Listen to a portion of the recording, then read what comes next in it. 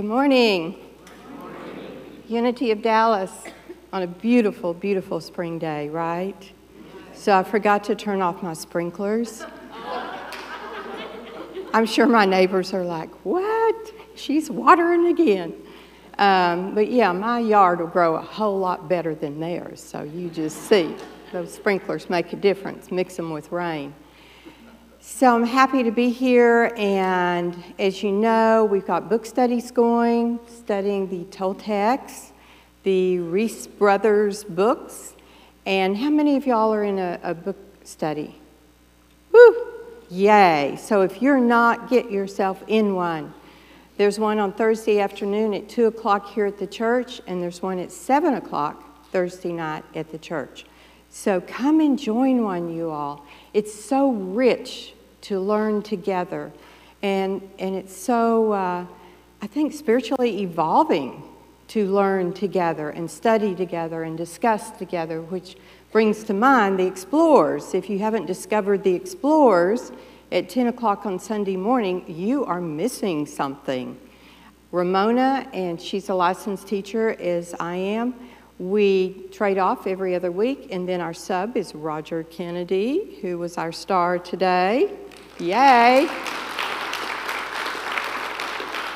He's so good, and I knew the class didn't want to listen to me for 45 minutes and then listen to me for another 30 minutes. So I get Roger to sub in, and he is divine.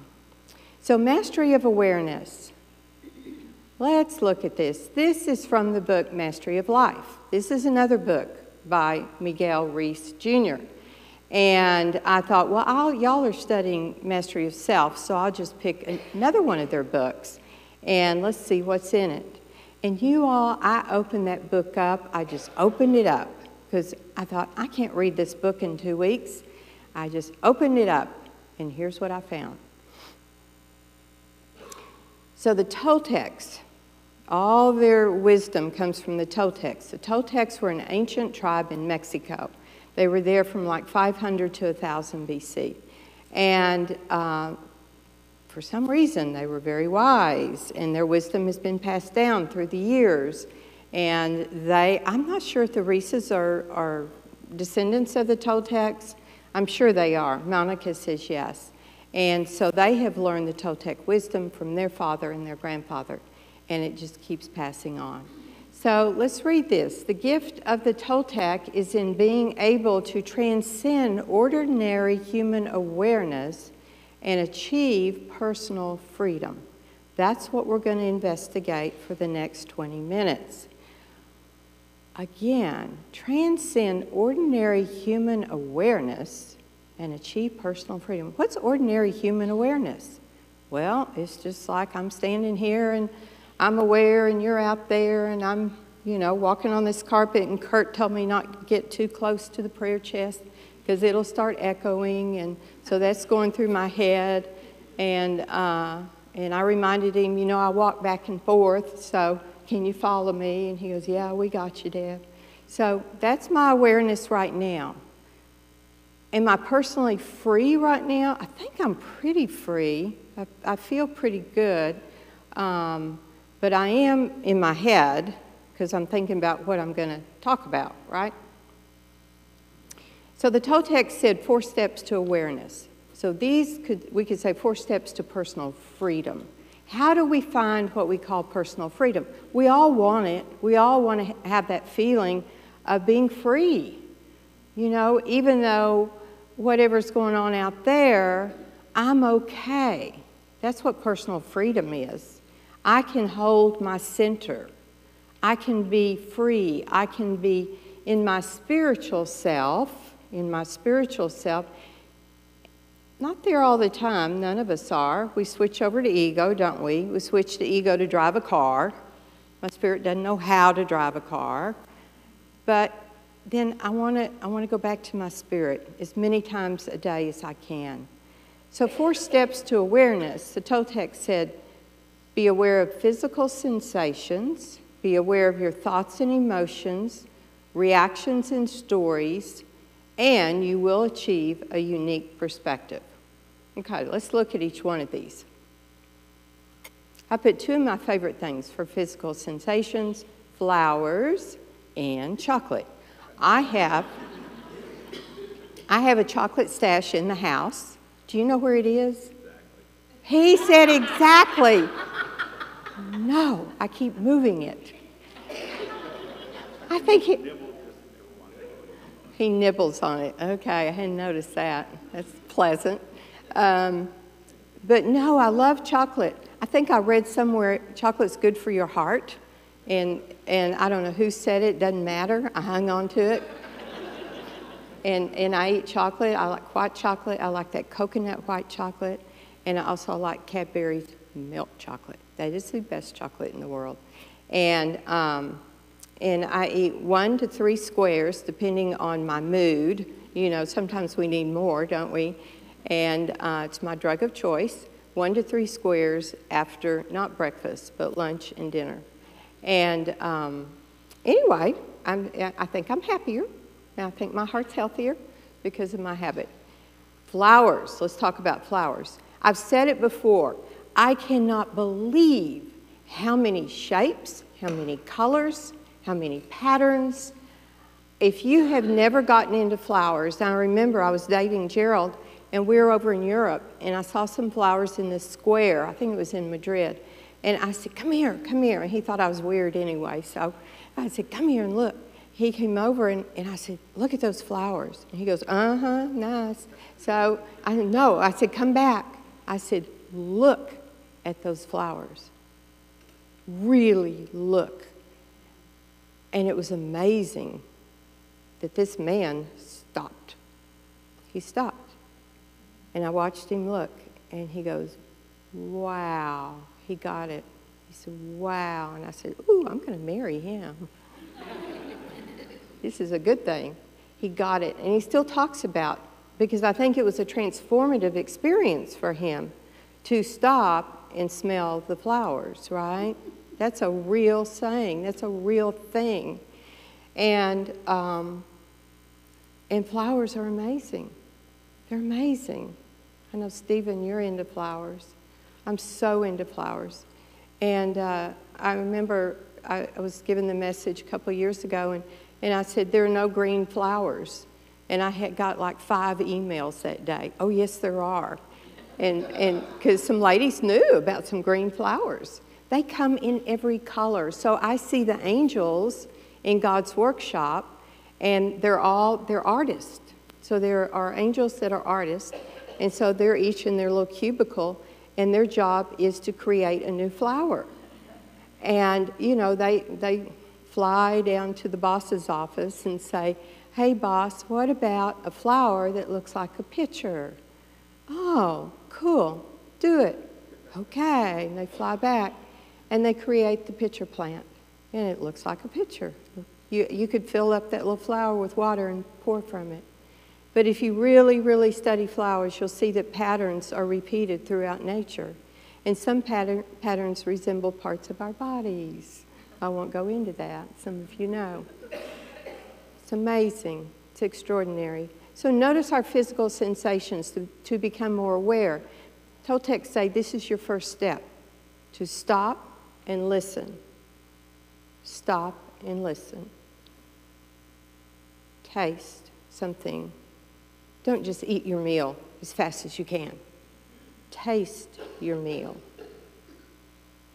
It's to go slowly with whatever we're doing. We race through life, don't we? Every night I turn down our bed and I go, wow, where'd the day go? It's just like, boom, it's gone.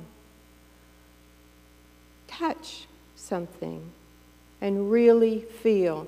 Touch your cushions right now that you're sitting on, your chairs. Have you ever noticed it's kind of a nubby fabric? I don't know the name because I don't know fabrics. It's kind of nubby, isn't it? And the color of it. Do we ever notice things like this? So it's called noticing. Noticing more to be more aware. Number 2, notice your thoughts and emotions. Ooh, that's a biggie. That's a biggie. pause and listen to your thoughts and say, thinking, because this little computer just runs it. It runs it all day long. 6,000 thoughts and more. I don't know who counted those, right? Some PhD, sounds like a PhD project. Nothing against PhDs, but that's what, 6,000 thoughts a day. And how many of them are we really conscious of? Some of them. Some of them. Some of them we drive. Some of them it drives. Have you ever not been able to go to sleep? Because it's so busy. Oh my goodness, I forgot to lock the door. Oh, did I take my vitamin? I can't remember. Should I take 2? What will it do to me? All these thoughts just come. And it's amazing that we have this computer. But we need, in order to be aware, we need to be able to pause the computer. Hit the pause button every once in a while and just stop. Like right now, just stop. And notice your thoughts. How long is she going to make us stop? This is weird. I got thoughts I need to think. Yeah, it wants to start up again, doesn't it? It's like, whoa, no, I'm supposed to be thinking. That's my job. Emotions. Every time you walk through a doorway, this book says, notice how you're feeling. How often do you notice how you're feeling? Well, I notice when I'm angry. I notice when I'm frustrated. Gerald, we were doing something. It was tedious. I can't do tedious stuff. I just handed out, I think it had to do with the TV. I just handed it off to him. I said, I can't do this. I can't, it's too tedious. I'm frustrated. And I said, I'm frustrated. But we kind of notice our emotions that are more negative, don't we? Instead of, I'm peaceful. Wow, I'm so peaceful today. I'm so happy today. I'm so in gratitude today. Oh, that's a good one. I'm so grateful. I'm grateful. Let's go to number 3. Number 3, reactions and stories. Begin to notice your reactions to others. This is a big step in awareness. Look who's here. She's here again. I wonder if she's going to talk through the whole deal. Yep, here she goes. Notice your reaction. What are you supposed to do with those? Wow, she's talking through the whole class.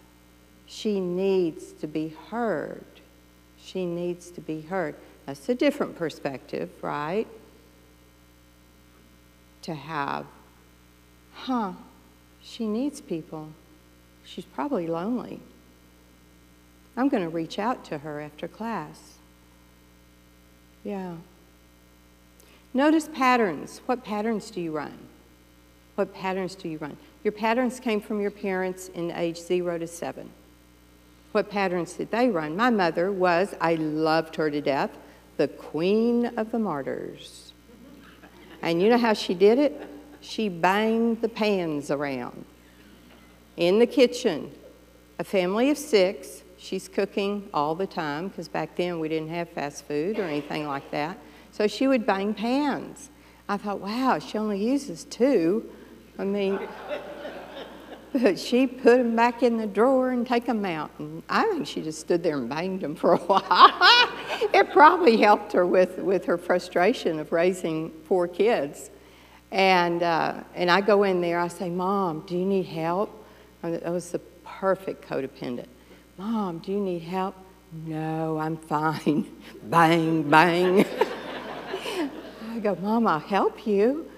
Nope, I'm fine. Oh my goodness. So that's one of my patterns. I ran martyrdom for years. I ran martyrdom through 2 marriages. And then I gave it up thanks to Al-Anon. I finally realized what I was doing. It was not attractive. I began, In my second marriage, when I had children, I began to create the home I was raised in. I had found the perfect man that was just like my father, and I became my mother, and we were off and running. We made it 6 years.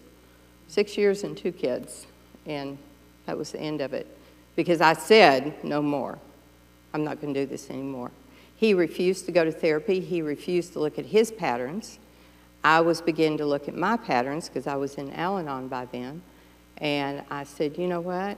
I don't want to pass on these patterns to my children because they'll go out and find, you know, me. They'll marry me. And they'll find a martyr to marry, and they'll recreate the home they grew up in. Ask yourself when you make up a story. I saw somebody in church this morning, and she looked at me in a weird way. Well, I know what that's about. I know what that's about. That's because in class Tuesday, I said something that she didn't like. And I wonder if she'll ever come back to class. She probably won't. Yeah. And then she shows up in class. And I go, oh, was my story true? And she comes up to me and says, oh, I was in such a bad mood last Sunday. You know, something happened with my son, and he said something, and I'm like, oh. So my whole story was false, right? It was all false. That's Byron Katie. She said, ask yourself, is it true? Is what you're thinking true? Is it even true? And then once you practice all of these steps, you will get a unique perspective. By practicing the first 3 steps, you reach this final step organically. Increase your ability to see things differently. You grasp a deeper truth in paradox and the unknown, and you gain a vast perspective. And then the Toltecs say, you got to work them again. You're not home. You're not home free. As human beings, we get to that place of having a unique perspective, a new outlook on life, personal freedom, and then the ego jumps in, right? And says, oh, whatever. And then you got to work them again. But I think the wisdom is knowing the steps. When you get in that bad place, oh, I need to go back and smell a flower. I need to go sit in the yard. I need to hug a tree. Seriously, you all. I'm sure this is unity, so we can talk like this, right? And I've heard people say, my tree talks to me. So I have all of these, what are they? I can't remember. They're bushes that go beside the driveway. And we put them in 2 years ago. And they're kind of growing. They were like really short to begin with. Now they're kind of here. But there's one that's still here. There's one little guy that's still there. So I thought this morning, I was getting ready to leave, and I walked over to the little one, and I touched it. And I said, it's okay, buddy. You can grow. You can catch up with your brothers and sisters. You can do this. It just rained. You got all that water, plus the sprinkler water. You've got plenty of water. So go ahead and isn't that interesting? That just dawned on me. Go ahead and let go and find your personal freedom, right? Why are you holding back? You can grow big and pretty. They should get like this big. We'll see. So I love the word organically. Now that's a new word for somebody my age. My daughter-in-law uses it all the time, so I've kind of gotten to know what it means. Something happens organically, it happens naturally. naturally. So if we do these 4 steps, we naturally become more aware. I don't know about y'all, but sometimes I get bored. I just get bored with life. I'm like, same old, every day. But if I go through these steps, especially the one that says, are you running a pattern? I'm bored. That's a pattern. Quit running it. And are your stories true? Is the story about me true? I may be making up a story about me. Poor me. It may be a poor me story. So to be aware is to listen to your thoughts, interrupt your thoughts, and change it. I had a friend one day many years ago, one of my oldest friends, and I'll never forget it. I must have been in my 40s. And she said, "You're playing a small game, Deb." Wow. I said, "Really?" And she goes, "Yep." She's about 15 years older. And I'll never forget that. What a great thing to say to your best friend. And I began to change my life in different ways so that I played a big game. And I think from then on, I began to play a big game because that's what I focused on. That's what I brought in. You all, I was so shy when I was little. I was taking trampoline lessons. I told this a long time ago, and I think I was 5 or 6. And the teacher asked my mom why I didn't talk. And she said, I don't know. I think she just doesn't talk a lot. And the man said, "Well, you know, I'm worried about her. She doesn't talk all through class." And I hated trampoline, so maybe that was part of it. Scared me to death. They put you in that harness and make you flip, and I mean, that's really weird for a 5-year-old. But I didn't talk. I was so shy. And then, you know, just, I guess through the years, I didn't talk much. And then maybe I had to talk when I started teaching school. Yeah, I was 22 and started teaching in the middle of the year. A teacher had left because she was showing, she was pregnant in 1972, and the school made her quit. And so I took her place mid-year, and I had to talk, right? So high school kids, you got to talk, or they will eat you alive. So I got eaten alive for about 4 or 5 months, and I came back, and I taught 23 years. So I want to tell you a story to end, and I want to tell it because of the position that our church is in right now, without a minister. And a lot of people have asked me, where's the new minister? When is he or she coming? We don't have a search committee put together. We don't even have a search committee put together. So we are taking our time. There are 5 of us, 7 in all. 2 of them have already taken the class. That we're taking a 14-month class with Unity Worldwide to work on our, I would say, work on our energy as a church, to do some things that will bring us closer together. And I think one of them is our study group.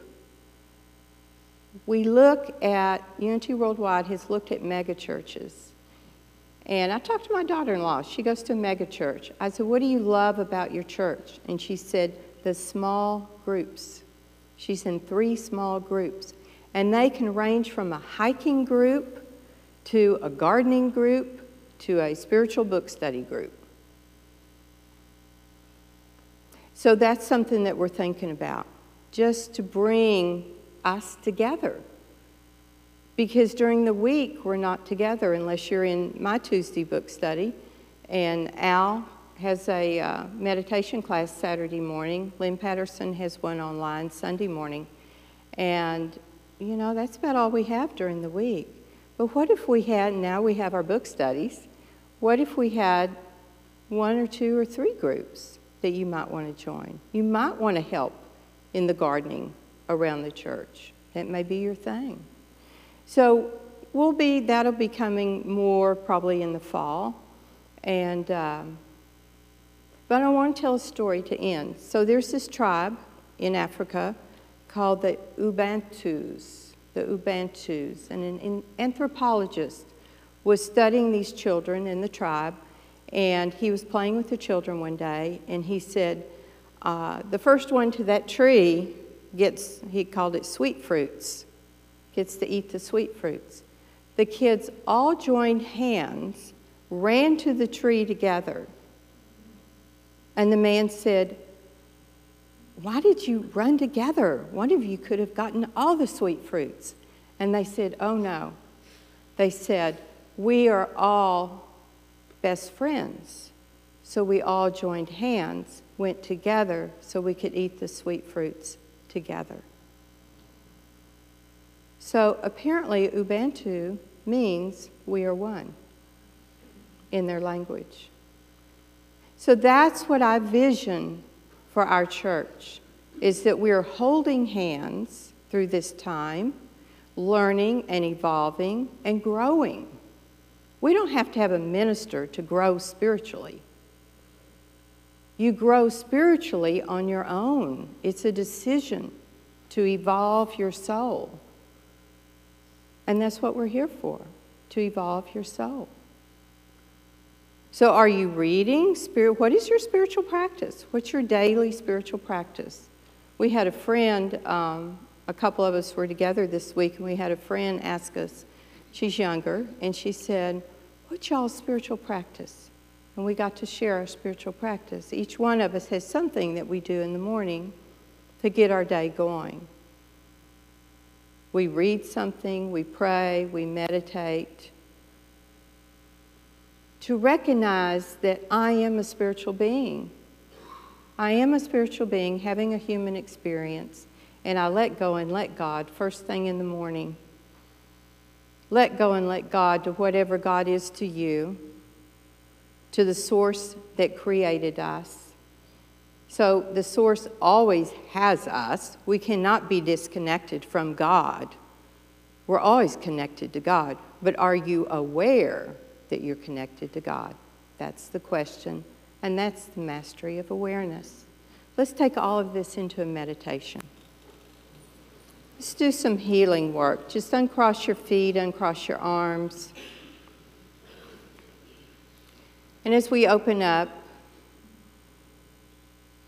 we think of someone or something we're grateful for. And we know in this space of gratitude that we have just entered into our spirit. And we feel our spirit. We feel the part of us that is free of judgment, free of fear, the part of us that is pure love.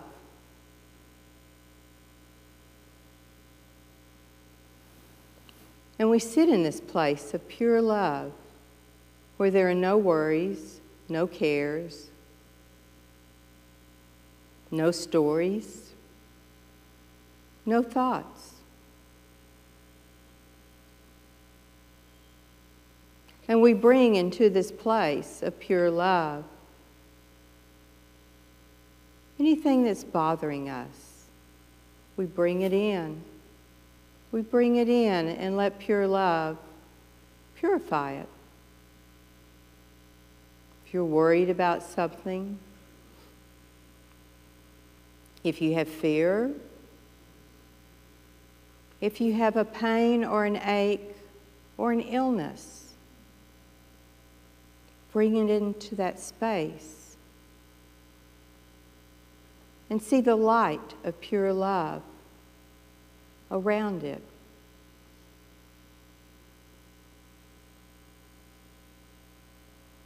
Knowing that this light is healing. It's a healing light. It's a transforming light.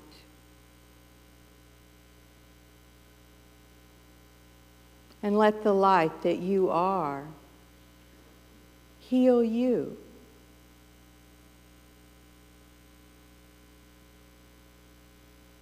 And feel the healing Take the light, run it through your body. Run it through your legs, through your feet. Run the light back up through your torso, through your arms, your hands, your fingers. Run the light up through your head.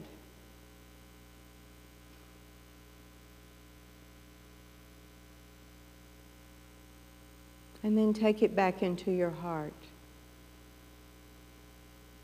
Knowing that light is always there, you can always access that light at any time to heal. To heal thoughts, to heal your body,